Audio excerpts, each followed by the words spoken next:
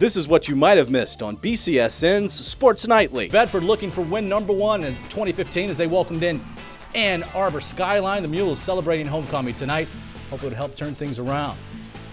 Joey Weimer gets things started. Bus went up the middle. 60 yards for the touchdown. Mules are on the board later in the drive. Joey Ohlers punches it in from 3 yards out.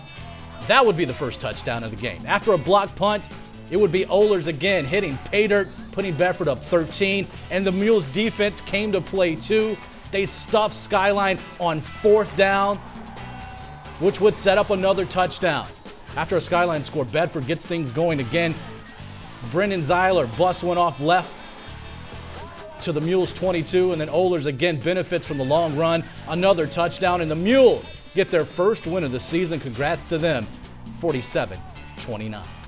Be sure to watch Sports Nightly weeknights at 10:30 on BCSN and follow us on Twitter at sports_nightly.